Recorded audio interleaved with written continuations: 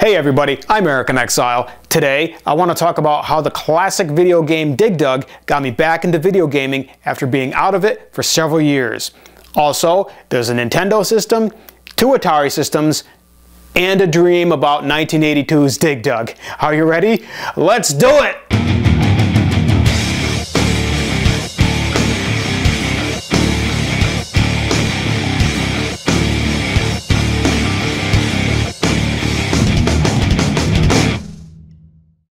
The first thing I want to mention is all the new cool Dig Dug stuff that's out there these days. I love the little arcade game cabinets they have. It's just super cool.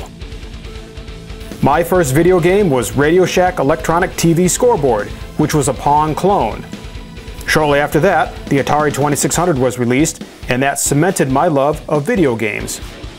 In 1982, I remember playing Dig Dug at a local arcade, the Game Emporium, and I loved it. I thought it was way better than Pac-Man because you could make your own traps in the game to kill off the bad guys. I like the fact that the game encouraged you to be creative. In the early 1990s, I was just starting college. I had no time for video games at all. It truly was a time for me to work hard and to absorb as much as I could during that time. After I graduated, I started working in office jobs, and that was okay, but it seemed that I was missing out on something. One night, I had a completely random dream where I was playing Dig Dug. All the next day at work, I kept thinking that I was missing out on video games. I knew then and there that I had to get back into gaming. But where should I start? I knew that the Nintendo NES was still around, so I picked up the Model 2 top loader and a copy of something called Dig Dug 2. It turned out not to be that great of a game. So where was the original Dig Dug? I knew I needed to get a copy of the original Dig Dug, but it wasn't available on the NES.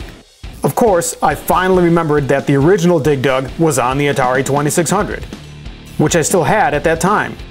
I picked up a loose Dig Dug cartridge and popped it into the system, and I was immediately horrified at how terrible the game looked on the Atari.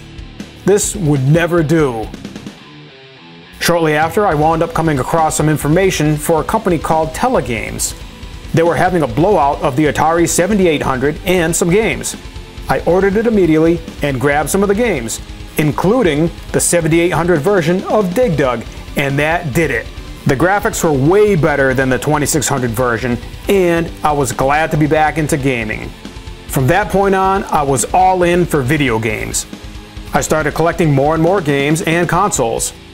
I started with getting a Sega CDX, then an Atari Jaguar, then a Sony PlayStation. Mind you that this is still in the 1990s when this is happening. I eventually got to where I am now in 2019 with 18 game consoles and over 1,000 games. All of this because I played Dig Dug way back in 1982. I know, it's crazy. And that's my story about how Dig Dug got me back into video gaming. I think it's cool to look back at those times and see what an influential time it was back then. The games that were coming out were truly groundbreaking.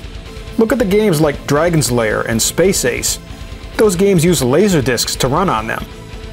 I personally beat both of those games in the arcade, and it only took me a mountain of quarters to do it. Now, fast forward to today's games. You've got games you can play for hours, weeks, months. It's insane. I bought Horizon Zero Dawn for $50 and I got 100 hours of gameplay out of it. Even after beating the game, it still showed me I only got 30% of completion. Now that's a lot of entertainment for your money. I think that today it's a new golden age of gaming. We've got tons of games available to us. We've got VR, we've got high-definition TVs. It's just a great time for gaming. But I still have a great reverence for all those early games that came out back in the day. If it wasn't for them, we may have never had video games at all. And that would be a shame. Thank you, Dig Dug, for getting me back into the video gaming scene. Now, I think I need to go play some Dig Dug. Haha, yeah! If you like what I'm doing here, go ahead and give me a thumbs up, share this video with your friends, go ahead and subscribe to my channel if you haven't already. I post a brand new video every Friday, so click that notification bell to be notified when it goes live. Let me know what you think about Dig Dug down in the comments below. I want to thank everybody for joining in today, and I'll see you in the next video.